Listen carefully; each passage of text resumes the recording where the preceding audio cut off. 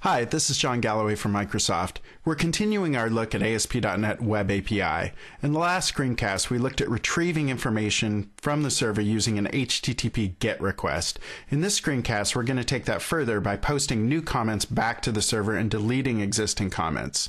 So you'll see when we're done, we'll be able to click on these delete links, and that's going to be making an AJAX call back to the server and deleting those comments. Similarly, we'll be able to fill out this form, click on the submit button, and that's going to make an AJAX call back to our service endpoint, which is going to create the comment and return the information back to us for display.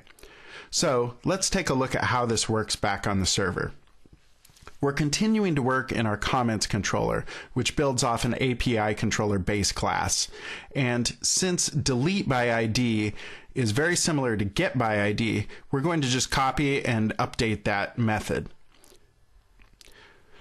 So the first step is renaming to delete, and that's going to automatically, by convention, map to the delete HTTP verb.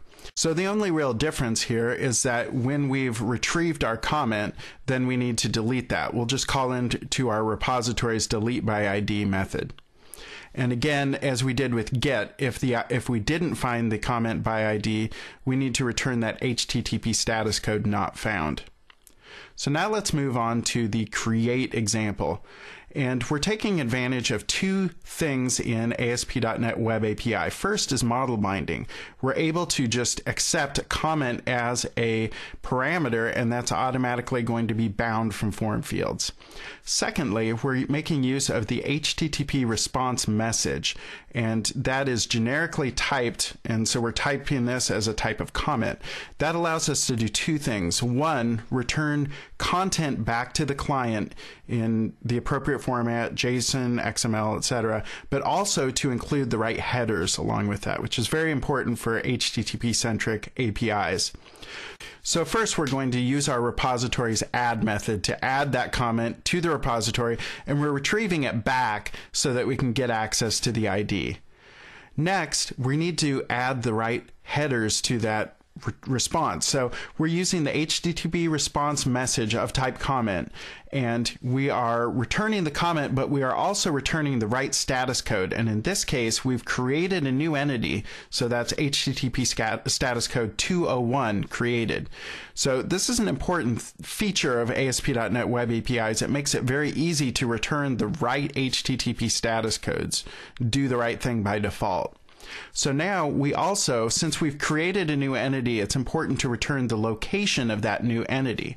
So we're creating a response header pointing to that location. In this case, we're just building up that URI by hand. We're just concatenating strings. We could also have made use of the routing features that are built into ASP.NET Web API. So now that we've built up the correct response, we can just return it. Let's take a look at the JavaScript that's going to process this on the client. So in the post case, first we're packaging up the information from the form into JSON data to submit back to the server.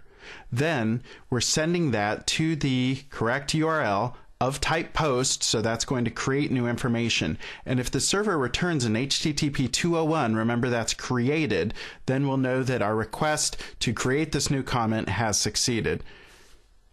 Now for the delete case, first we get the ID, then we are going to call back into the correct URL with the delete HTTP verb, and if we receive an HTTP 201 from the server, that means that our request has completed satisfactorily and the comment has been deleted. Then we know to update our display and remove that comment. Now, one good reason that our request to delete a comment by ID might fail is if that request ID is not found. And you'll see that our delete by ID is returning that status code, so we could handle that on our client if we wanted. So now let's take a look at this in action. We'll look at the IE developer tools by using F12. We're going to start monitoring our network traffic. And when we click on these delete requests, we'll see that we're using an HTTP delete verb, and we're getting back an HTTP 200 OK message or response message after deleting them.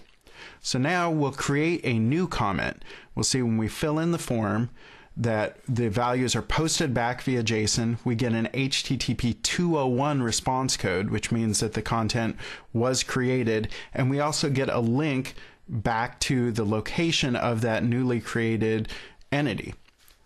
So that wraps up our look at creating and deleting content using ASP.NET Web API. In the next screencast, we'll look at advanced querying, including paging and OData support.